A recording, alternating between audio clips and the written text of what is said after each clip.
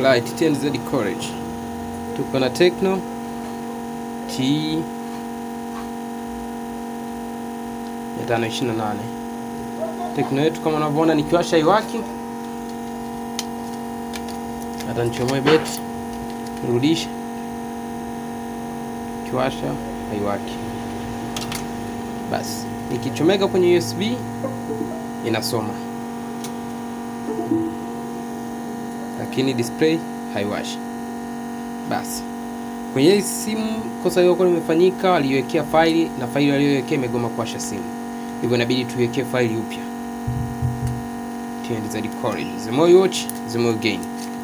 Hivyo basi naenda kufungua program yetu, then tunaiflash. Kwa wanaohitaji program za kuflashia, bei ni nafuu sana. 5,000 kwa 3,000. Zipo za 2,000. Kingia kwenye website pale utazikuta na bei zake zimeandikwa pale. TNZ College. Wasiliana nasi ili uzipate kirahisi.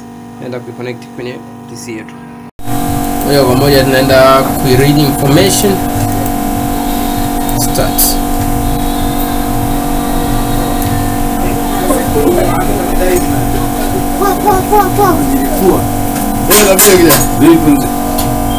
Na read information hapo na kuletea zote imeleta. Lakini bado kuwasha na goma. Ndio tunaenda kuwekea file right na kutafuta faili yetu iliko.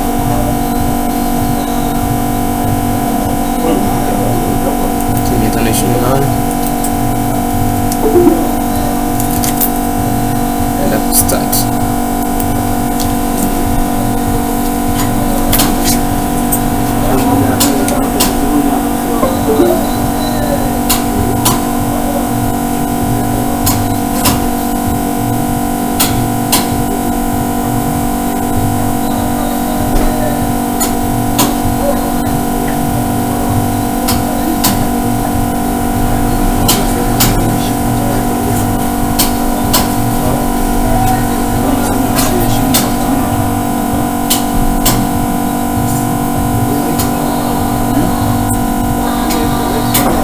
Ngoja hapa malize kwenye right.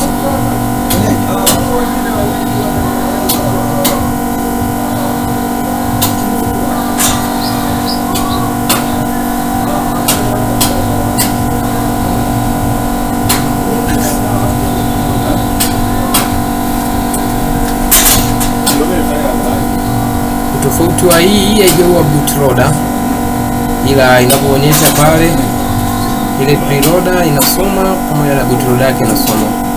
Maana ikiwa itasoma kabisa USB na faili itagoma kupokea kabisa mwanzoni tu.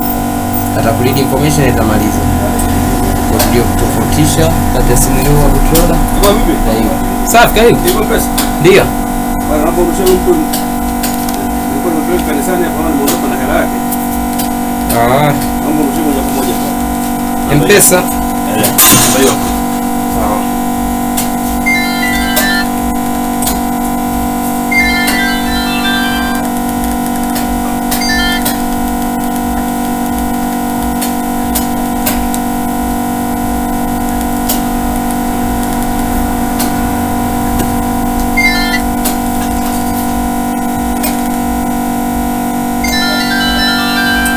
Adriano?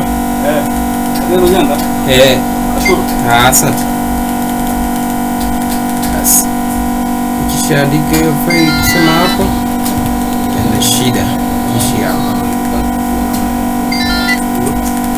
Kishi hapo tunaweza tukaistop. Kwenda kujaribu kuwasha.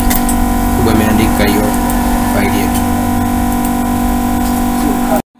Basi tunaenda kuchomoa USB yetu.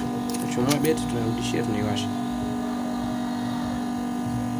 Simu yetu imewaka.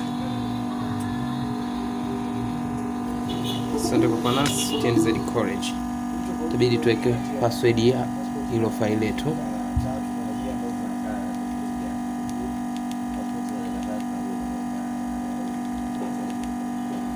Hapa ina password hii faili. Hivyo tutaenda kuiformat tu basi. Kazi inakuwa imeisha. Asante kwa kuwa nasi TNZ College.